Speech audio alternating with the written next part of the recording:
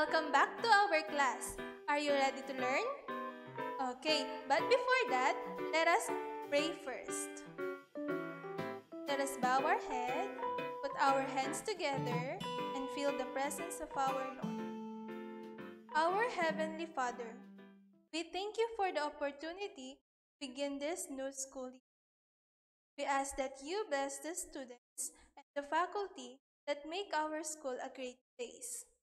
We pray that you will guide us so that we will seek you in your will in everything that we do.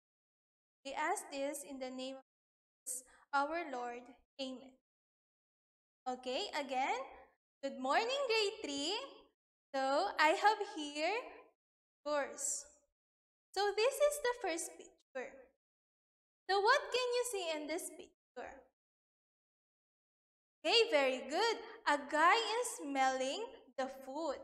How about in this picture? Okay, it is a girl smelling a flower. So what do you think is our lesson for today? Okay, it is all about our nose. Or it is the nose. This is our nose.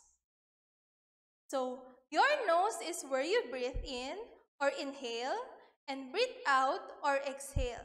You smell pleasant and unpleasant smell and even odorless things through your nose. The nose is the sense of organ for smelling. So we have three parts of the nose. We have the nostrils, the nasal cavity, and the olfactory nerve. So let us first have the nostrils. So what is the nostrils? So nostrils are two small openings in the nose. It is where the air enters before it passes through the nasal cavity. So these are our nostrils, the two small openings. In the nostrils, we have cilia. So these are the tiny hairs seen inside the nose. Cilia serves as filter that block dust, particles, and tiny insects trying to enter our nose. The next part is nasal cavity. So the nasal cavity is a large air-filled space above and behind the nose.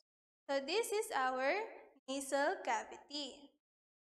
In the nasal cavity, we have mucous membranes. So the mucous membranes moistens the air and make it warm. So you won't get nosebleeds from a dry nose. So the green one is our mucous membrane. Then the next part, we have the olfactory nerve. The olfactory nerve detects the air and sends the sensation to the brain. Then the brain interprets the smell. Then we have the common ailments and diseases of the nose. The first one, we have the common cold.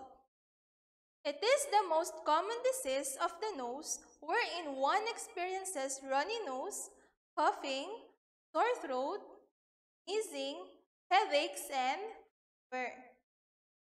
Then we have nosebleed. Nosebleed, this is caused by too much heat. There is a discharge of blood in the nose during nosebleed. It may also be a result of a minor irritation of the tissues found inside the nose as a result of head or neck injury. There are sensitive nerves in the nose which easily bleed when pressed slightly or slightly bumped. Bleeding of the nose may also result from putting foreign materials inside the nostrils. If bleeding continues for a long period, you may consult a doctor immediately. Then we have sinusitis. So sinusitis is a disease caused by infections of our sinuses. It is also called sinus trouble. Swollen, painful sinuses, dizziness, and runny nose are the symptoms of sinusitis.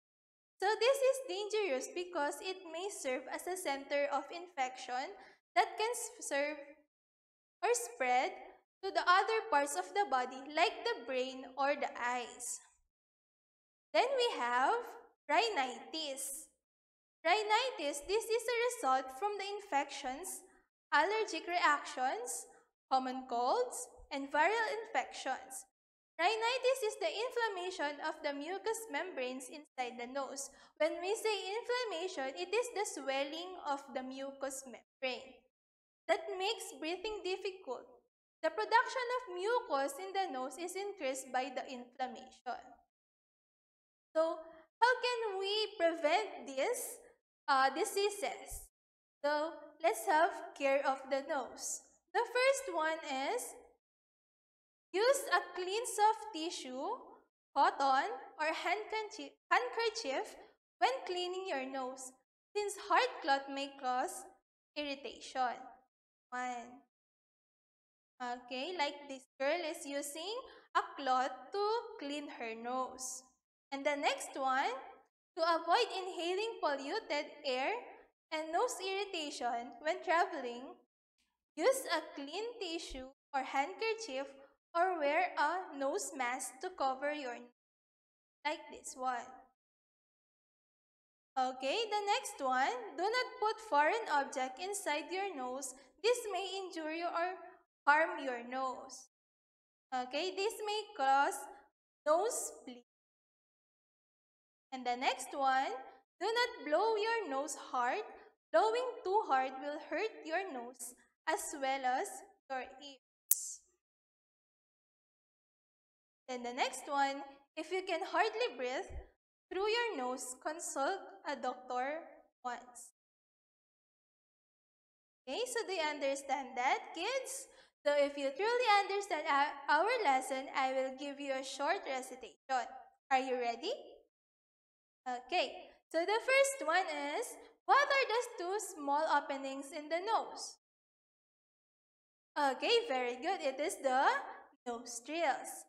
How about, what are the tiny hairs that are seen inside the nose? Okay, it is the cilia. And what moistens the air and make it warm? Okay, very good. It is the mucous membrane. How about, what detects the air and sends the sensation to the brain? Very good. It is the olfactory nerve. Oh, how about, what is the nose ailment that causes too much heat? Okay, very good. It is nose bleeding. How about, what is the nose ailment that may serve as a center of infection? Okay, very good. It is sinusitis. So, did you learn? Okay, very good. So, this is your assignment. Science book, please answer pages 47 to 48. Review A and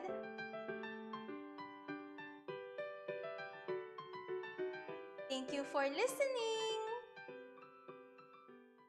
Goodbye, grade 3. See you next time.